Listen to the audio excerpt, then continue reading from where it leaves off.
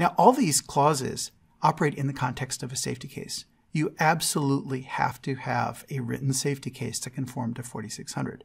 So what's a safety case? Well, a safety case in general has three parts. One is a claim or a goal, such as system avoids pedestrians. That would actually be a subset of all the claims, but it's an example.